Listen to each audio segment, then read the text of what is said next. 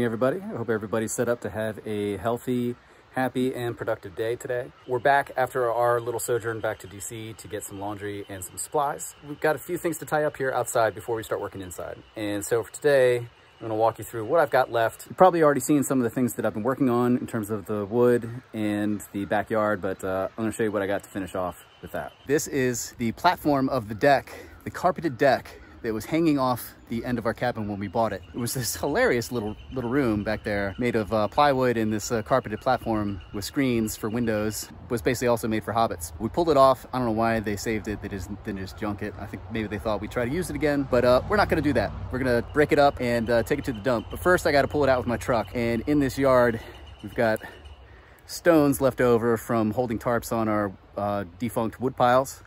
I'm gonna have to move all that first. I think this is gonna be done in two moves. I think I gotta move this way first and then this way. So I gotta get my truck back here, past all these rocks, and do a little maneuvering. And of course, we've got this pile.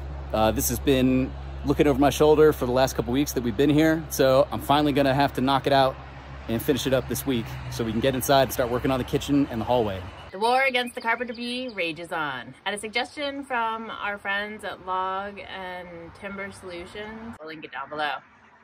We're using this Drione powder, which is basically a bug killer, like an insecticide. And we're gonna puff it in all of the holes that the carpenter bees have made in the house. And then if they come in contact with it, they will die. And then once we're sure that they're not in the holes anymore, I think one just flew by,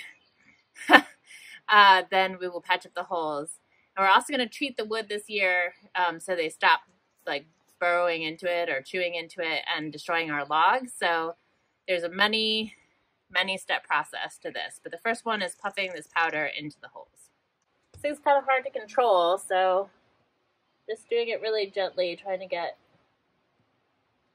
well, there you go, a lot of dust in the hole. They said you could like basically put it through a sieve to try to make it like more powdery, but we'll see how we do. So I have stuff in here, here. That's a huge one that they're in all the time. I try to do some smaller ones. So this is round one, carpenter bees. Round two, carpenter bees. So we already sprayed the Drione everywhere in all the holes, and now we're gonna hang these traps.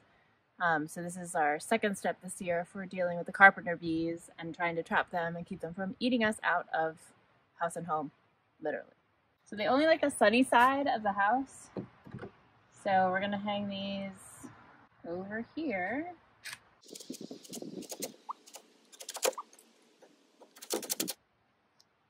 There we go. Done. So they like it where it's sunny. I don't know why. That's how they are. So we have one there. We have a lot of wasps and stuff, so hopefully we'll catch some. There's some like sweet tea in there. And then we have one like hanging on the side of the house.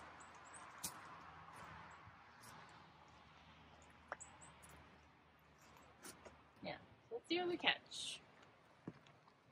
Hopefully we'll catch some. Catch you. Okay, so we're really serious about carpenter bees. So we've done the Drione powder. We're gonna treat the logs at some point, but you're not seeing that now. We have hung the carpenter bee traps, and now this. Phase 3. Phase 3, or part 3 of a many-part plan to get rid of them. So carpenter bees hate wasps. And actually this is great because other wasps hate to be where wasps are. So Buzzing around my yeah, head. there's like one trying to attack Gabe right now. So we have these traps. We bought them last year. And if you look, there's still one right underneath the porch here. So they're made of wax paper. It's kind of waxy, but they like can't really get wet. So under the porch is a great place for them. They're just little paper lanterns that look like little wasps' nests. So we had 3 last year, and I didn't secure them with nails. I just kind of like made a little loop and stuck them on the porch. This time I'm going to secure them with nails so they don't fly away. And if they don't fly away, they'll probably be here all year and next year. So this is how they work. They come in a flat pack of 3. I will put the link below this on Amazon. You pull it out like that. It has a little metal piece. You feed it down into the bottom, and then you just pull it so that it's taut through these little circles. And there you go.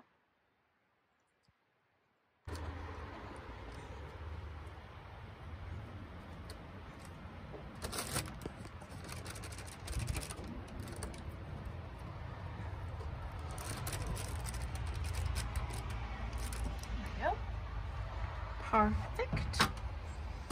We just need to fix that one over there. It just looks a little low.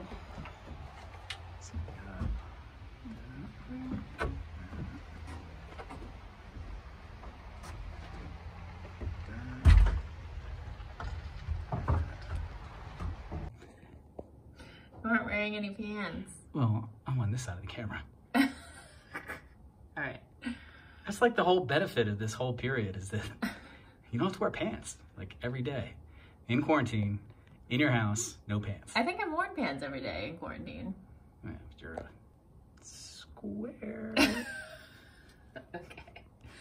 Finally got to what I planned to do today. Not washing the bathroom and not taking care of carpenter bees and not setting up traps and not putting up wasp nests.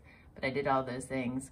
I'm lime washing, finishing this chink line down here that we had done kind of at the last point. I have to do some touch up over there, touch up downstairs. That's what I'm up to. You know what else you didn't do today? Wear no pants. Mm. I know you so well. Today, by necessity, I'm gonna switch it up a little bit. So I've got my chainsaw chain off and it needs to be sharpened with a grinder. It's just dulling out so fast that I can't really cut through any of this really thick ash. So we're gonna go move some rocks. Sounds like fun. But we've got this whole field right here. I need to get a truck back here.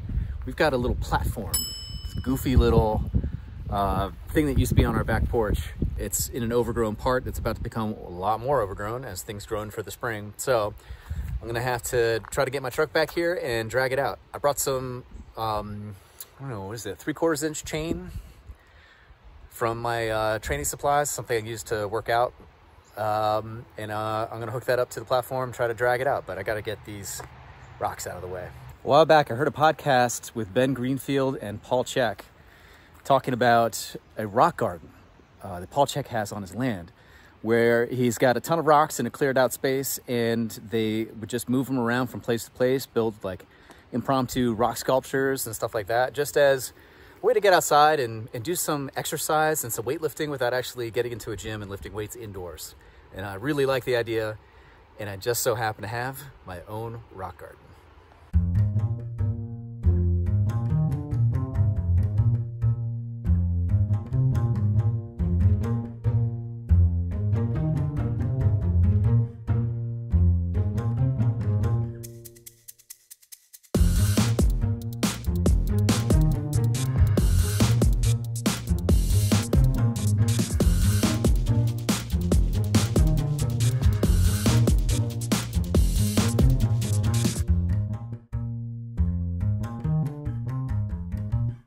All right, nothing too great or too artistic or creative.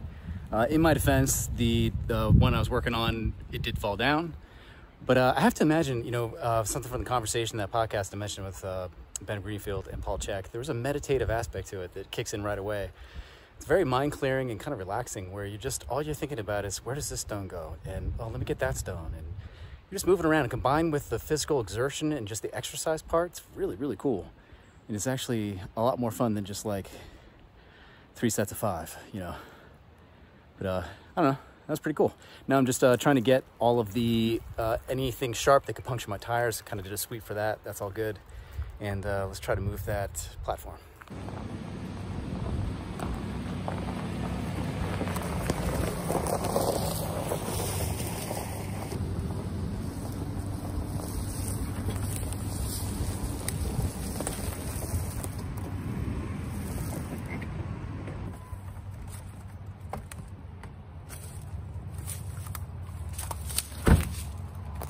So I used ratchet straps to try to hook up the truck to the platform, and we'll see how that works. I thought I'd try that just because it's faster and easier than using the chain, but we have the chain if we need it. And we'll give this a shot. I got hooked up in 2 spots here, and that's hooked up to the frame of my truck. So let's try to pull this sucker forward.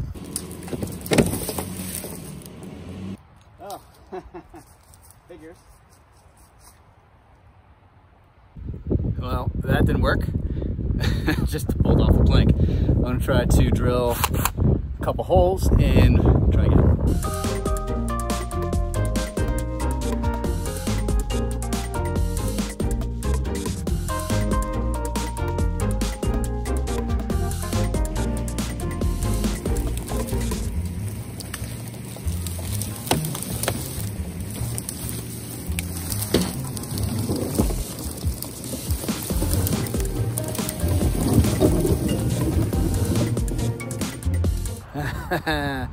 Victory is so sweet. That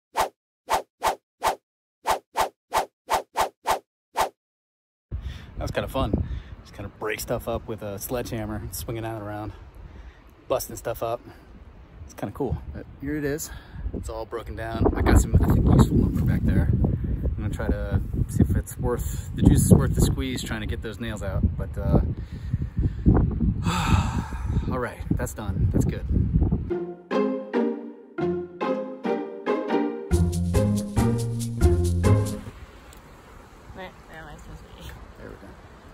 This is the end of our day. This is how we've been doing it. These daily walks. It's been so nice. Look.